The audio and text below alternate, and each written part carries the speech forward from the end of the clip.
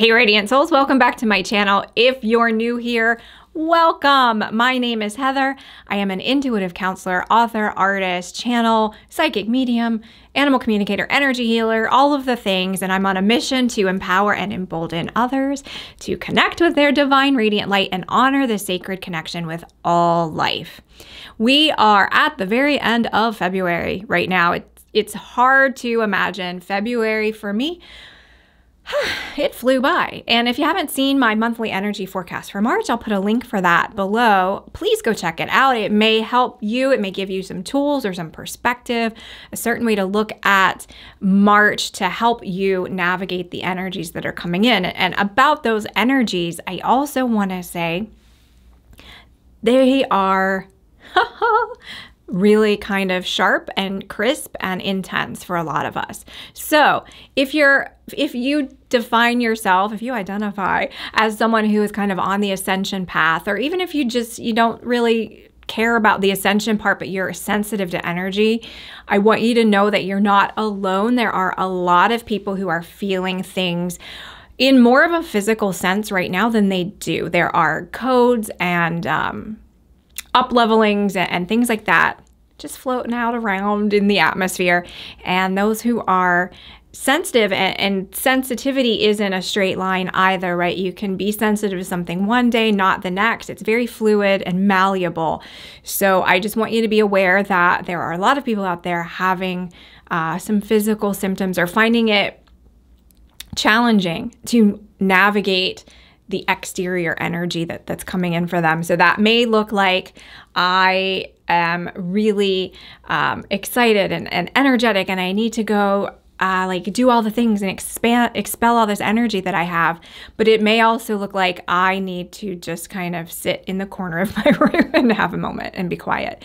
And a lot of them are more, I won't say a lot, but many are touching us at kind of a mental level as well. So things feel different. Like for anybody who used to be really good at, maybe you learn a task really quickly, you read the instructions of something and you go and do it.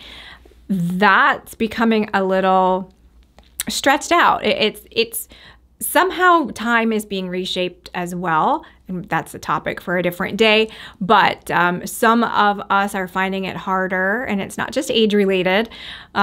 It's energy related, harder to do the things we used to do kind of easily in that linear thinking, logic brain kind of way. So that being said, a couple of housekeeping notes. Since we are at the end of February, going into March, I just want to highlight that March 3rd, 3/3, is the end of a couple of top tier early bird specials for 2 of my classes. So the first is meeting and working with your guides. And I'm really, really excited for this class. So many of you have enrolled already. If you haven't, jump in now, and you not only get the lowest price for the course, but you also get free enrollment. You get a little VIP invitation to attend a bonus 1-hour live session with me. So I'm going to be doing more teaching than you find even in the course. The course is online. Go at your own pace, but if you're enrolling before 3/3, you can come to this session as part of your enrollment fee. And I'll probably be doing some channeling as well in that, which will be great. And if you can't make that 3/3 deadline, you still have time to enroll in the class. It's just the fee is a little higher, and if you want to join that live session, there's an extra charge for that too. But the class itself starts or will be in your student library on March 27th. But I like to give people an opportunity to get in early and plan and get things situated. So I did a long lead time on that class. The second class that has the top tier early bird special expiring on 3/3 is Energy Healing Principles and Practice. That's levels 1 and 2. You can take one, you can take both. Overall, it's 8 weeks, start to finish. We take a couple of weeks off in between the 2 levels. Even if you don't really see yourself as an energy healer or someone who would do that professionally or in your own life, I'm going to link the page. I'm going to put the page link below, because just take a look at it. A lot of what we're going over in that class helps your intuition as well. So your body is an instrument for your intuition and kind of knowing how the energy body works, how you can boost it, heal it, work with it yourself can be pretty empowering. And kind of an unintended benefit of that class sometimes is people start getting other downloads, they get transmissions, they meet their guides because they're taking that class, and things just kind of open up new areas and perspectives for you often. So if you're interested in that, take a look. But 3/3 ends the early bird special for that. The last piece of housekeeping, and then we'll jump into today's topic, is time lapses. So for the energetic signature portrait, some of you have seen this when I've done it in interviews, and I'm going to show a couple right now through the magic of TV. When I am creating an energetic signature portrait, I have the option to kind of turn on an internal camera that captures the different strokes and the different aspects of creation of this art. So I don't do it for everyone, and I have not offered these other than kind of talking points and interviews and fun things to look at together. I haven't offered them as part of the package when you buy the art until now. You have the option, and it is a separate option. So make sure when you're checking out, if you're getting the art, you're looking specifically for that option that includes the video. But you can tag that on now, and it's really fun. And a lot of you have already caught that. I announced that in my newsletter last week, and so that got some people interested and excited. So if you want to see that, it can be really kind of an additional level of insight for you, some additional healing. You can see kind of the behind the scenes of your own art being created. So just wanted to mention that. All right, it's enough of housekeeping for today. I think I just kicked the table. I'm done with this. I'm kicking things over. So I wanted to, or I feel guided to do some roll up your sleeves kind of work here for the next few videos. And I want to revisit in a new way with a new set of lenses. I want to revisit the 12 steps to finding and shining your light. And these are steps that I identified, shameless self-promotion, in my book, Hey Radiant Souls. For some reason, I'm being guided to say, talk about them, bring them back up, re-examine them, and let people walk back through that together as a community. So that's what I'm going to do. And the first step for that is tune out to tune in. Let me see if I can find, it's black and white art. You know what? I will pop the art up on the screen here for you. The art that I channeled and drew for this particular topic. So tune out to tune in, or tuning out to tune in. What does that mean? Why is that relevant for us? Where do we do it well? Where do we not do it well? And this book was written in the summer of 2020. We're almost 3 years past that date. How is this still relevant, or how can we tweak it or hack it or do it even better? So for me, when we're tuning out to tune in, and we can look at, there are different aspects to this, different levels and layers. We can certainly say, yeah, we have, and I'm going to be delicate with how I talk about it here because of the nature of sharing things in an online space anymore. But we have potentially influences around us that are trying to steer us or guide us in a certain way. I guess that's the best way to say it. But I think it goes beyond that. So it's almost like that's a given. We won't even examine that here. Oh, and I do talk about that a little bit in the book has a companion masterclass. So you can, I'll put that link below too. There's going to be a lot of links where you can go through and I do different videos and different activities and homework that you can really dive into these topics. But so if we put that aside, just looking at the average day-to-day, kind of what is taking your attention off of your divine radiant light. So for me, divine radiant light is your core essence. That is your authentic self. That is the piece of God that is you, that has chosen this human body, these circumstances, this lifetime to learn, to grow, to serve others, to expand. So sometimes we lose sight of that. It's like the car keys, and we don't have like a good Apple AirTag for for our authentic selves. Those suckers get left places throughout our lives, and we get stuck and we think, crap, I don't feel like myself anymore. I don't even know who I am. Don't you love when people say that? I don't even know who you are anymore. That's such a good argument. And anyway, beside the point. What happens is we get so distracted. So nurturing that, being in that frequency of yourself, being in resonance with your divine radiant light takes a little effort. You're magnetized to it, of course. It's you. It's the very essence of you. It's like the little fire that you stoke within yourself. But it doesn't always come automatically that you sit in that space of fullness and divinity for yourself. And I want you to be able to, through these steps that we're going to talk about, starting with tune out to tune in, I want you to be able to recalibrate fairly easily with yourself.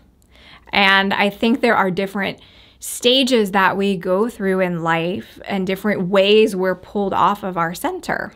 So when we're looking at tuning out to tune in, why we want to tune in is I want you to invest your energy, your attention, your love, your joy, your creativity in that divine radiant light. That doesn't mean to the exclusion of everything else. I don't recommend that you or need you to go be a hermit and only exist for yourself. We're here to serve others and connect with one another. But if we're not doing that from a place of authenticity and from that divinity, that light, then what we're interacting is superficial, and it's not really us. We don't have enough skin in the game with one another, and we're not serving and supporting one another in the way that we intend to when we pop into this human meat suit. So tuning out can look like, my favorite is I am in a kind of constant struggle with tech. And I don't even mean AI and all of that stuff.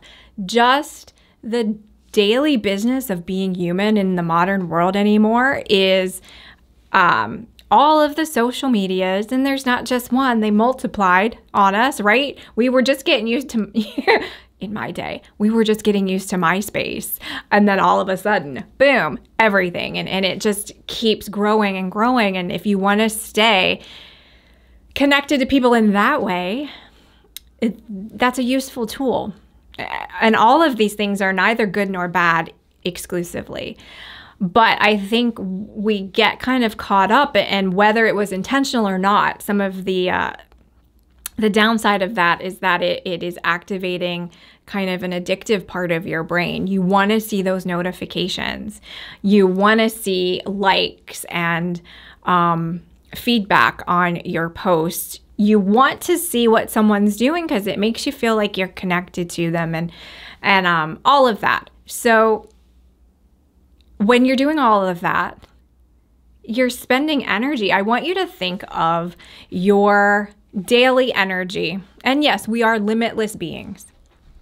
But let's just say, for the sake of argument, your available energy that you can invest in something in any given day is like a preloaded debit card. So you load it up with a certain amount. Anything that you pay attention to, anything that you spend time with, anything that where your thoughts go, it's like swiping the debit card. So if you are, every few minutes, what did somebody say? Do I have a direct message? Did I get a text? Did this whatever upload yet? How many emails do I have? You know how it goes. If you look at the screen of typically anybody's phone, it's like, here's all these juicy little bits of goodness that you should be paying attention to. And we feel like, oh, I need to go do that. So you're swiping that debit card for yourself. If you're there, you aren't present. You don't have the availability for creativity, for really sitting in the seat of your authentic self. So I just want to bring that awareness to that in particular. It can also be your own limiting thoughts, your own limiting beliefs, getting stuck in the past, getting worried about the future, anything that feels like you're being pulled out of the present. And I talk about this a lot. The present is, there's that eye-rolling kind of guidance that the present is a gift, and it's the play on words, but it really is. It's where we create from. It's where we are. The others don't really exist. That's in your imagination, whatever you think the future is going to be or whatever you think the past was. Maybe it happened that way, maybe it didn't, but you keep replaying it and you keep swiping that debit card. And then we wonder at the end of the day, why don't I feel like myself? Because you got nothing left. You've given it all to all these other things, spaces, ideas, things vying for your attention. So, and I'm not saying, again, you have to divest yourself of all of that entirely. You can make small adjustments. For me, I don't have notifications turned on for any app. I don't want I feel like too, my attention span is too easily captured. I don't want it to go into those other places. So if I don't see a number or I don't see something pop up on my screen, then I'm less likely to get sidetracked with it. I like to consciously decide, okay, this is where I'm going to check my emails between this time and that time. This is when I'm going to look at my text messages. This is when I'm going to check my social media. I like to decide when I do it. I don't want it thrust upon me. For me, that is like, oh, that's like a nightmare. I don't know how to explain it. I'm not good with that. You might be. Everybody's going to be different. But that's one way to do it. And there are those people who also, it's dinner time, we put the phone down. When did we used to just do that all the time? And now we don't really do it. But you set limits and times for those different things. And then you're empowered and you're deciding when to do them, as opposed to like the onslaught of that. Because it's also kind of creating, I mentioned my attention span, and what I found with myself, certainly it's also kind of creating this, we have the attention span of a gnat, right? Because we're getting everything in such small, tiny pieces that when we do have to sit with something for a minute, we don't even know how to do it anymore. We can't really invest our attention for the long haul very easily. So just some random thoughts today about tuning out to tune in. What ideas do you have? I'd love to hear maybe what you do to turn things off around you. And even if you don't categorize it as tuning out in order to tune into yourself, maybe you're just doing it to have a quiet day or peace of mind or not feel anxious about something. Let me know. I'd love to hear what some of you are doing for that as well. So that's it. Tune out to tune in. Step number 1 of finding and shining your light or reconnecting to yourself. Sitting in your authentic center, divine radiant light, however we want to talk about it. I hope this was helpful. I'll see you next time.